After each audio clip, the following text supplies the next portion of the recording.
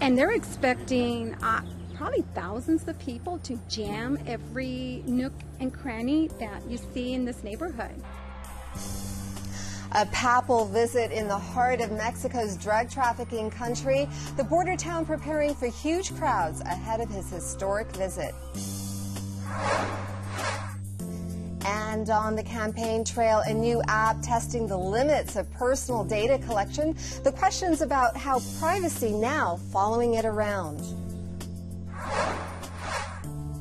Waiting for a wildflower tradition in the desert. The weather changes that may affect the blossoms. KPBS Evening Edition starts right now.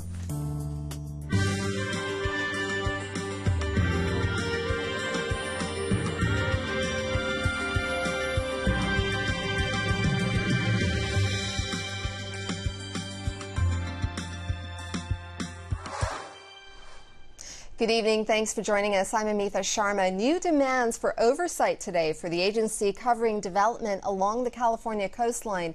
Assembly Speaker Tony Atkins joined Sacramento lawmakers to pitch a bill that would require anyone lobbying the Coastal Commission to report several details, including who they work for and their pay. The proposal announced today comes a week after commissioners voted behind closed doors to fire Executive Director Charles Lester. California Governor Jerry Brown joins several U.S. governors to bolster clean energy efforts. He and 16 others make up the Governor's Accord for a New Energy Future and have agreed to develop clean energy projects that will also boost the economy. Brown signed a climate change law last year aiming to generate half of the state's electricity from renewable sources by 2030. Another bag ban vote on tap tonight. Del Mar city leaders are considering banning single-use plastic bags. The San Diego suburb would become the third community in the county to outlaw the use of the thin plastic bags. Encinitas and Solana Beach both outlawed their use at large retailers and grocery stores. Del Mar doesn't have those stores, so their legislation focuses on restaurants. Caltrans touted 29 construction projects today that will either start this year or are already underway. Construction work continues in the South Bay on the first of 3 projects that will make up the State Ride 11. The I-5 Genesee interchange will see changes this year, including a separate bike and pedestrian path between Sorrento Valley Road and Voigt Drive. And in North County, work is progressing to widen State Route 76 highway to 4 lanes from South Mission to Interstate 15. The challenge remains for Caltrans to maintain our existing infrastructure while still managing the needs of a growing region. Caltrans hopes a majority of construction projects from this year will encourage walking and cycling.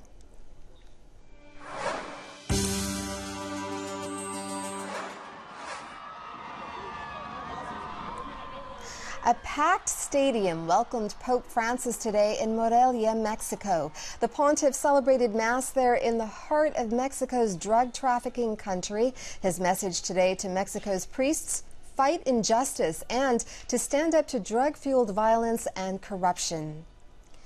In less than 24 hours, Pope Francis will become the first pontiff to ever visit Juárez. He will celebrate a Mass that will be heard just across the border in El Paso, Texas. From our Fronteras partner, Cronkite News reporter Chloe Nordquist shows us how El Paso is getting ready. Most days, shoppers from Mexico fill South El Paso Street, just a block from the border crossing. But soon there will be crowds of pilgrims heading into Mexico to see the Pope. On Wednesday, most of the shops here are not going to open, since most of the owners are either religious or mostly because of traffic, and not a lot of people are going to come. Just a few streets away, the historic neighborhood Segundo Barrio will be completely blocked off. People are so excited. They're going to come out in droves. Local residents will be able to hear the Pope's message from Mexico from across the border. However, they will not be able to see him. Local shops in the area will also be closed. We're going to have the day off, but we're not going to get paid. So, and then the business is going to be closed. Obviously, it's going to affect the business. Police are restricting access to the neighborhood. The only way to get in and out is you're going to have a pass, and that is only for the residents that live here. And they're expecting probably thousands of people to jam every nook and cranny that you see in this neighborhood. Sister cities El Paso and Juarez only had 9 weeks to plan for the Pope's border visit. There was concern that nobody really knows how many people are going to be coming into El Paso, if it's going to be 500,000, 100,000, 10,000, 5,000, nobody really knows. So there was a precaution about those areas being flooded with people wanting to see the Pope or hear him from the American side. Families living in Segundo Barrio will be listening from their backyards. In El Paso, Chloe Nordquist, Cronkite News.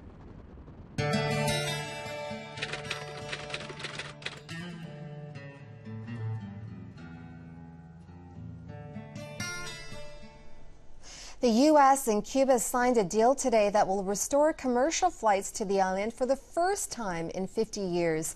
Immediately after the signing, the Department of Transportation opened bidding to American carriers. Up to 110 U.S.-Cuba flights could be added per day. Currently, only charters operate between the two countries. The new flights could be added as early as this fall.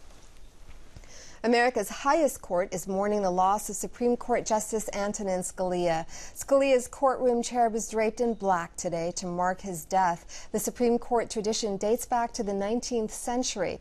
Scalia died Saturday at age 79. He joined the court in 1986 and was its longest-serving justice. President Obama says he intends to nominate a successor for Antonin Scalia's seat on the Supreme Court, who is indisputably qualified for the job. Obama also addressed suggestions from Senate Majority Leader Mitch McConnell and others that he should let the next president choose a replacement.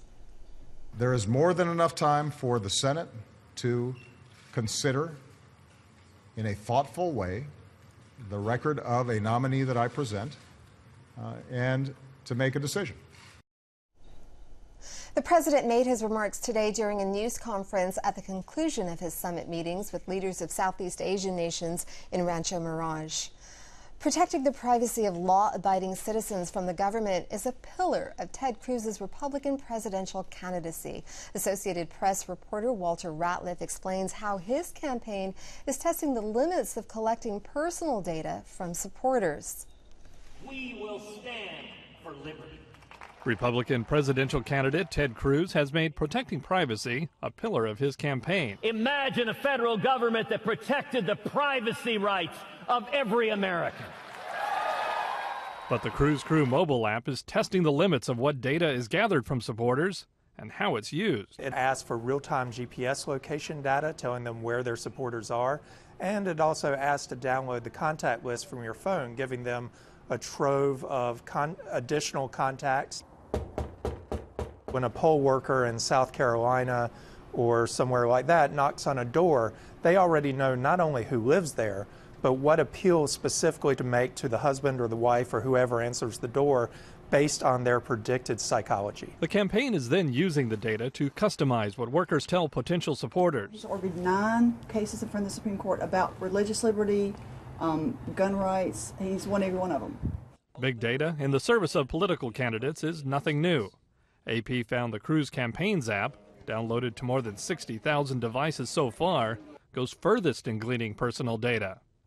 Privacy advocates say data collected by campaigns may not be secure. And obviously, their biggest concern is to get the vote out, right? Which means that they may cut corners. We've already seen large breaches this election. There's a history of breaches. Cruz campaign officials say it's different for the government versus a campaign to collect data. The Cruz Crew app does have a privacy policy available and even asks permission before accessing certain data. But it's not known how often users read the privacy policy. Walter Ratliff, The Associated Press. And the search is on for the next member of the San Diego School Board. 16 people have tossed their hats into the ring to fill the seat left vacant when Marne Foster resigned. The board will review all of the applicants who want to represent San Diego Unified School District E tomorrow. School Board President Michael McQuarrie says even though the appointee will only serve for about 9 months, their time on the board can be impactful. Every day matters. This person will be representing their district. They'll be in that community. And if you're a parent and you have a child in that school, every day matters. McQuarrie says the board is aiming to swear in the new trustee on February 23rd. Fighting prescription drug abuse in San Diego County. Today, a group of realtors marked a key milestone of a program that helps get rid of these medications during open houses. Overdose on prescription medications is the leading cause of preventable death in San Diego County. A North County realtor says these drugs are often swiped from medicine cabinets during open houses. Very prominent in our area through the 56 corridor, through Poway High School, Torrey Pines High School, Cathedral Canyon, CCA. So we feel it. It really hits home here, and I want to make sure my 13-year-old is not affected. The Carmel Valley Group of the North County Association of Realtors partnered with the Safe Homes Coalition at the end of last year, and they have already handed out more than 22,000 bags to real estate clients. Ready to sit back and let go? Silicon Valley companies, along with some of the world's largest automakers, are racing to bring self-driving cars to the market. KQED producer Shiraz Sadiq and reporter Craig Miller explain who is feeling the heat from the fast pace of developments. Welcome to the future of driving. Cars smart enough to drive themselves. Prototypes of self-driving cars are already on the road in Singapore, Sweden, and here in Silicon Valley. Major automakers such as Mercedes, Audi, and Ford have opened research centers in Silicon Valley to develop technologies that enable cars to sense and interpret the road. Tech giants are also racing to automate automobiles. In September, Apple met with officials at the DMV to discuss autonomous vehicles, adding to reports that it plans to release a self-driving car in a few years. Since 2009, Google has been developing and testing self-driving cars near its offices in Mountain View. This is Google's latest prototype. It's driverless and can go up to 25 miles per hour. They're going with the driverless car concept, where you have a removable steering wheel, you may or may not have a rear view mirror, and it's designed to operate at low speeds. A lot of automakers are taking a different approach, which is to have a vehicle in which the human driver drives some of the time and the car drives some of the time. The National Highway Traffic Safety Administration has developed levels of autonomy. Levels 1 and 2 are where 1 or 2 functions are automated, like adaptive cruise control and lane keeping. Level 3 is where the car can, for some period of time, really take the responsibility for driving. And level 4 is when there's no one responsible for the driving task other than the car itself. You may not be able to buy a level 4 car until 2025, 2030, but we're going to start seeing those vehicles come into our lives much sooner than I think a lot of people are anticipating. But UC Berkeley transportation engineer Stephen Schladover thinks it'll take decades before cars can safely navigate all the complex situations human drivers encounter. To develop that software to the level that it can be as safe as a skilled human driver, or even as an average human driver, is a huge challenge. On average, a vehicle will drive 3.3 million hours between fatal crashes, or 65,000 hours between injury crashes. Think of what it would take to get a mobile phone that wouldn't have the software fault in millions of hours of operation. But if the computer that's driving the vehicle suffers that failure, somebody could indeed die. Roughly 33,000 people in the U.S. die each year in car accidents. More than 90% of those accidents are due to human error. I have a 15-year-old daughter about to get her license, and I am terrified of the thought of her being licensed to drive. And, you know, it's not that I don't trust her. What I don't know is how people are going to drive around her. But computers do not get tired. They don't fall asleep. I definitely believe that self-driving cars are going to make our roadways safer. Bernard Soriano is the Deputy Director of the Department of Motor Vehicles. In 2014, the agency issued rules for testing autonomous cars in California. With the testing regulations, we want to ensure that there's a person, a human being in the vehicle that's capable and qualified to be able to take over control if there's a problem. To get a testing permit, companies must have $5 million worth of insurance to handle any claims arising from accidents. Along with California, Nevada, Michigan, the District of Columbia, and Florida also have regulations for self-driving vehicles, and that can pose a challenge for car makers. When you go from California to Nevada, for example, we have to switch license plates every time we drive over the border, which is kind of not useful. What we'd really like to have is a federal regulation that is the same everywhere. But at the moment, there are no federal safety regulations. The National Highway Traffic Safety Administration typically is the one that develops those rules and regulations. They felt it was premature to have regulations around public operation of these vehicles because it's such a new technology. In June, the DMV released data on accidents involving 6 self-driving cars and standard cars. The self-driving cars were not at fault, and some lawyers think technology may help determine who is to blame when humans and machines share the wheel. While it's being driven by you, I think you would be responsible. While it's driving itself, then the manufacturer would be responsible. In both the California and the Nevada regulations, every self-driving car has to have what I call a black box, much like the black box in an airplane, which preserves the last 30 seconds prior to any accident. Self-driving vehicles could also make it safer and easier for the disabled and seniors to get around. I am 72 years old and I can't wait for self-driving cars. The thrill of driving a car in my teenage years is long past. I want to be driven. And if the thrill of driving is replaced by the thrill of being driven, some may question owning a car at all. You could call up a vehicle on your phone. It'll pick you up, drop you immediately to your destination, and carry on helping someone else. So the need to own a car becomes less and less, and without a driver, it can be cheaper and more convenient to share a car than it is to own a car. In the future, your car may even zip along an automated highway with its own license to drive. The Anza Borrego Desert often blossoms this time of year with fields of colorful wildflowers. But this winter's ongoing high temperatures and lack of rainfall have kept the flowers at bay.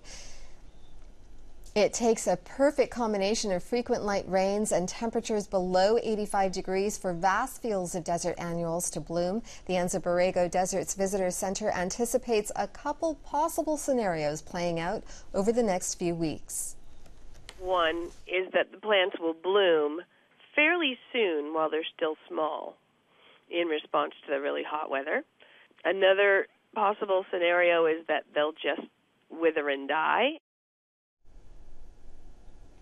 The wildflower outcome depends on future rainfall. The best opportunity to see the wildflowers is by hiking the desert canyons. It may be a Tuesday in February, but the beaches are packed, with several schools out for ski week and temperatures reaching the low 80s through tomorrow.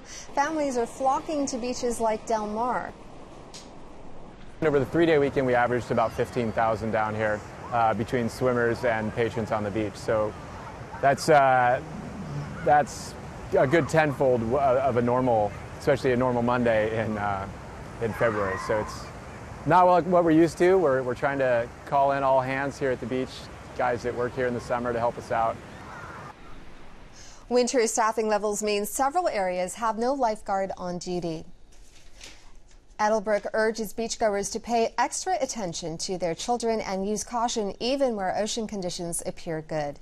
Temperatures were well above average in San Diego County again today. Allison St. John snapped these photos by Oceanside Pier today, where temperatures reached 82 degrees, breaking a record of 78 set in 1977. KPBS weather reporter Steph Davis says tomorrow should feel a whole lot different.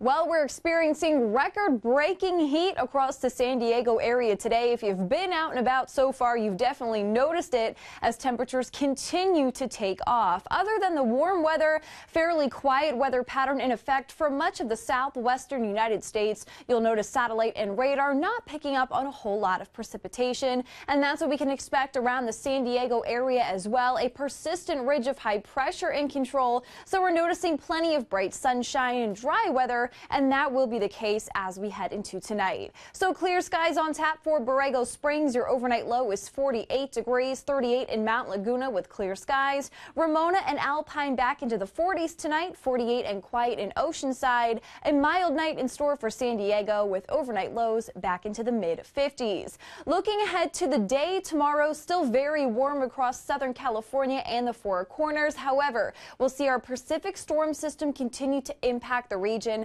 It'll reach the San Diego area as we head into Wednesday night. But the bigger story during the day Wednesday are going to be gusty winds. The National Weather Service has put a wind advisory in effect for the mountains and the deserts starting Wednesday morning and lasting throughout your Thursday evening. We're looking at wind gusts between 55 and 65 miles per hour. So definitely want to exercise caution if you're heading out and about. Your 5-day outlook for the coast looks like this. Partly sunny, warm and windy on Wednesday. Wednesday night into Thursday, we see that Pacific moisture arrive with an increase in clouds and showers, and that wet weather is going to cool things back off into the upper 60s Friday and Saturday. Mostly sunny and beautiful as we look ahead to Sunday with highs in the low 70s. Here's a look at your 5-day outlook for inland. We have fog lifting for sunshine Wednesday with highs in the low 70s. That wet weather arriving Wednesday night and into Thursday with a couple of clouds and showers around. Temperatures much more seasonable Friday and Saturday, and then we'll climb to a high of 72 as we look ahead to Sunday. Your 5-day outlook for the mountains show a similar weather pattern. Partly sunny and warm Wednesday, high 64. Spotty showers arriving during the day Thursday. Partial sunshine and cooler on Friday, and then temperatures rebound back into the mid-60s as we look ahead to the day on Sunday. 5-day outlook for the desert. Sure is warm out there for your Wednesday. Daytime high 87 degrees. Not as warm but comfortable for Thursday, and then a quiet and pleasant weather pattern Friday through the weekend with plenty of bright sunshine and comfortably mild temperatures. Steph Davis, KPBS News. It's the largest single location collaborative workspace in the country for tech geeks. In this SciTech report, Chris Jewell takes us inside geekdom. They're throwing a party in San Antonio. Fiestas are common here, but this one is different. It's for the tech community, affectionately known as geeks. Today, at the 4th anniversary of Geekdom, we're at this incredible party with 1,000 people here. It's just amazing. It's a dream come true. It's a carnival. So what matches geeks more than a sideshow? Because if you take carnies and geeks and some people walking off the street, it's about the same thing, except maybe they don't have a laptop, but it's about the same characters. Nick and I were hoping that Geekdom would spark the tech community, and it really has.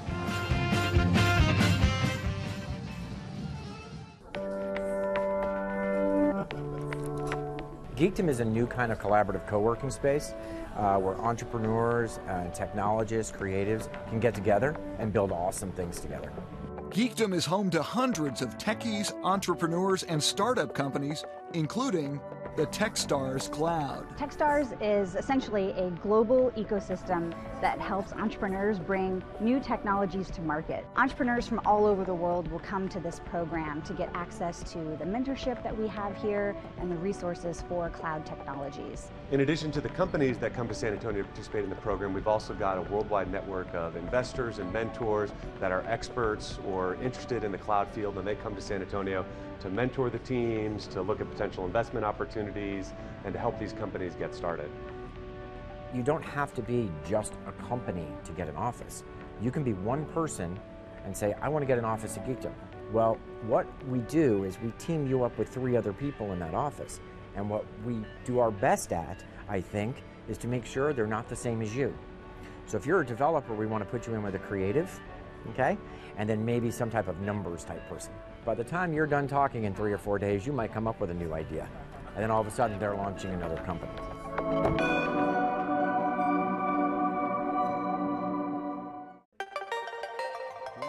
It was kind of almost an arranged blind date, if you will, from the Geekdom community putting us together.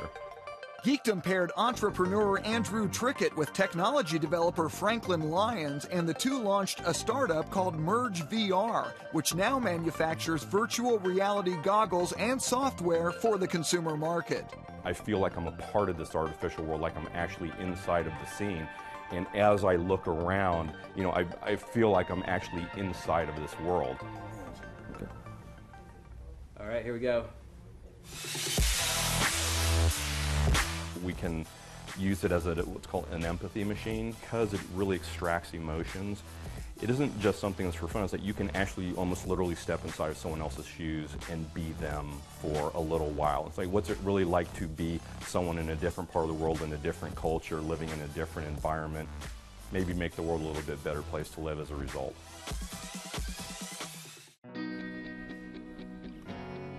They don't know that their tribe is that close to them.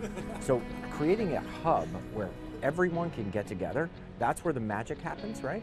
And at the end of the day, I think of it as where we all needed and wanted to be from the beginning. And just opening it up to everyone, it just made it perfect for us. I think that we've seen such an evolution of the tech community. There's so many more startups, so many more developers participating, so many entrepreneurs coming out of the woodwork. I think it's, you know, the sky's the limit. You can find tonight's stories on our website, kpbs.org/evening edition. Thank you for joining us. Have a great evening.